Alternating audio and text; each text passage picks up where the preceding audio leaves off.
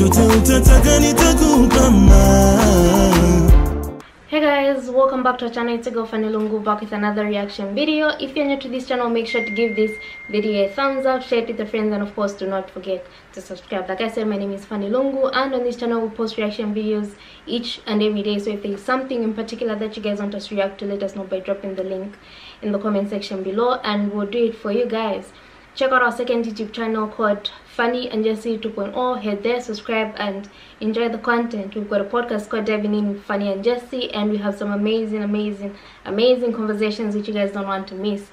You can find us on iTunes, Spotify, Podbean, this channel, or our second YouTube channel for the visual. And we have a Patreon. You guys feel free to become members, and we'll appreciate. A big shout out to everyone that has subscribed to our channel so far. Thank you for subscribing, liking, commenting, sharing.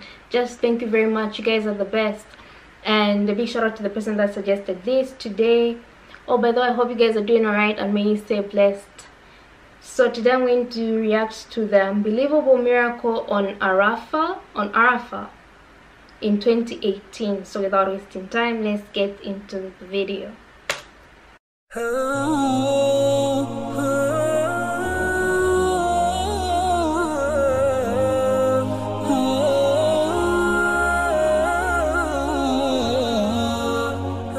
This year was the most special of anything I'd ever seen at Arafah. For those of you that haven't seen the clips, it's the year that it rained in Arafah. And subhanAllah, I've had the opportunity to go for Hajj for over a decade, and I've never actually seen rain in Arafah. And to actually create the scene for you, before I even get into the subject of the khutbah, if any of you have been to Hajj in the last few years, you know how it goes on the day of Arafah. Everyone prepares themselves for dua. They get themselves ready for that day. They say, I'm going to go find a mountain and I'm going to stand on a mountain. First they get to Arafah and there's a shock that it's not a mountain. It's actually a nice open space, a plain. And there are mountains and hills, but it is not a mountain. The entire area of Arafah is Arafah. And everyone gets ready to make those du'as, to make those prayers. And if you've been in the last few months, you know that the heat quickly humbles you. You start making dua for about an hour, and then you have people passing out of heat exhaustion because they underestimated the sun. And they end up instead in the tents, and a lot of people end up spending the entire time in the tents making dua just because it gets so tough. So this year, as Arafah began, the exact same thing happened as last year and the year before. It was hot. Everyone was excited in the beginning, and then the heat humbled people into their tents. And then, subhanAllah, something happens. About 2 hours in, these clouds formed, or actually I'd say about an hour and a half in, these clouds formed over Arafah. And it was very distinct that these clouds were only over the area of Arafah. These millions of people with their hands raised to the sky, pleading to Allah for their personal and for the collective, for their dunya and for their akhirah, for their worldly life and for the hereafter, for acceptance and for forgiveness. And then you had these clouds that formed, and clouds at that time in the days of Hajj can be very scary as well, because people are very vulnerable. If the weather gets bad, then people have no buildings to retreat to. So it doesn't rain there. Usually it's very unlikely for it to ever rain there in that desert. It truly is wadin ghayri dhi zar', a place where fruits and vegetables don't typically grow, where it doesn't really rain. And so, you know, if it really rains bad, then it can get very dangerous for people. And so when the clouds form, they can be quite intimidating. But these clouds form over the area of Arafah, and a light drizzle starts to come. And then, subhanAllah, that's where the rain starts. And the rain that came down on the day of Arafah on the people that were there in Hajj was so extraordinary, so refreshing. It brought everyone out of their tents, and if you took a moment to just peek around you, all you saw was everybody outside standing up with their hands up like this. No one was sitting, no one was in a tent. The rain hits you from this way, and then the rain hits you from behind you. And it was heavy enough to cool off the entire day of Arafah. And at the same time, it wasn't too heavy to where it became dangerous for the people that were outside. There was lightning, and the lightning actually struck. There's the light, the main light source the lightning bolt actually struck it directly and lit up all the lights at one time.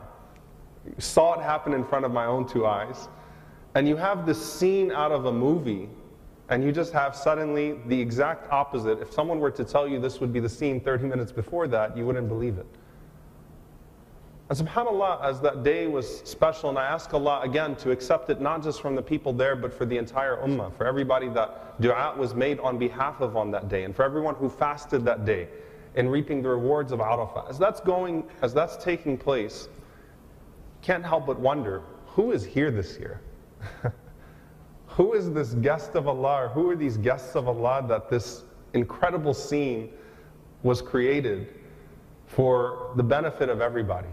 And that's actually what I want to focus on for a moment.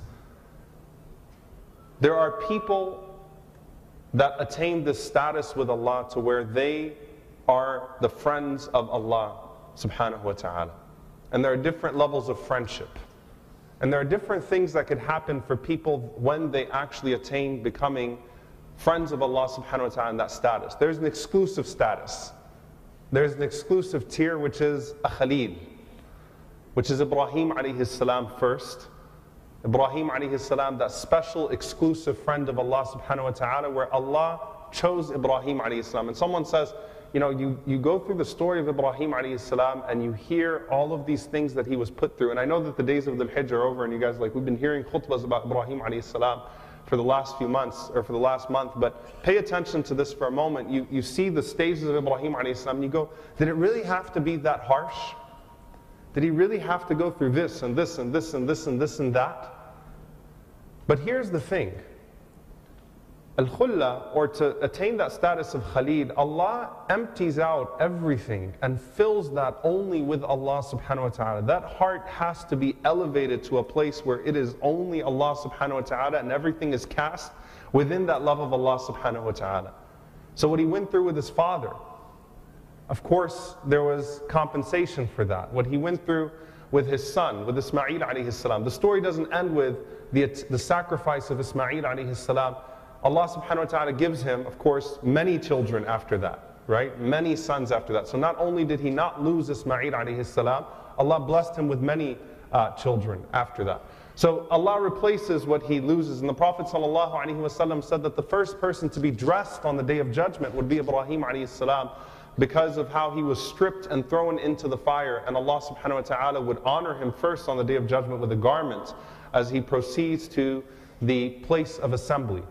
So everything gets replaced, and there is a good ending to all of this, right?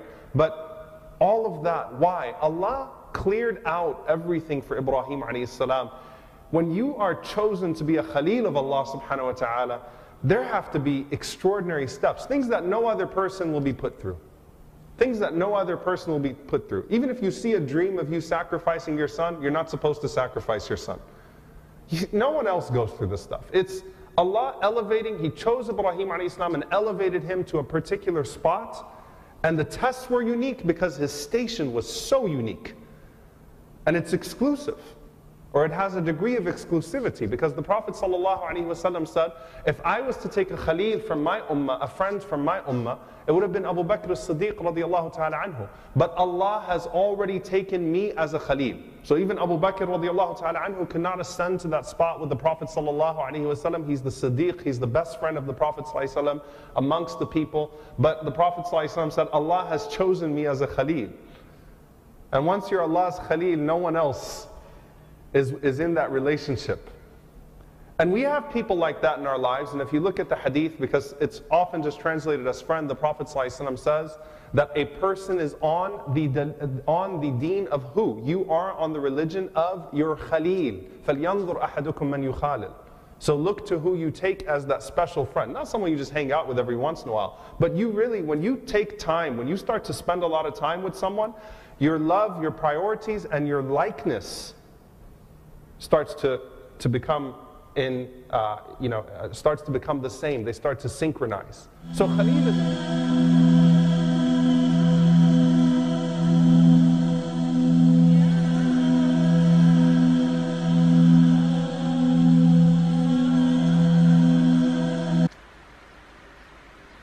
Very interesting video, the example that he started with, where people are doing Hajj and it's hot and they exit to their tents. I mean, sometimes God hears us.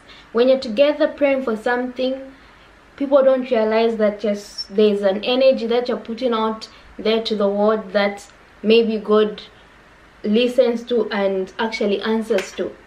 And sometimes since it started raining from nowhere, a place that barely has any rain, you should be reminded that God is a wonderful God and he does the impossible. While it hasn't rained in that area for a long time, this time around it was raining on the Arafah day.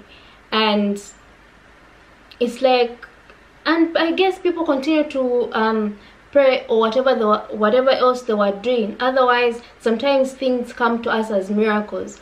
When we want to be disturbed by Satan or something, God says no, leave these people be and let them enjoy that prayer.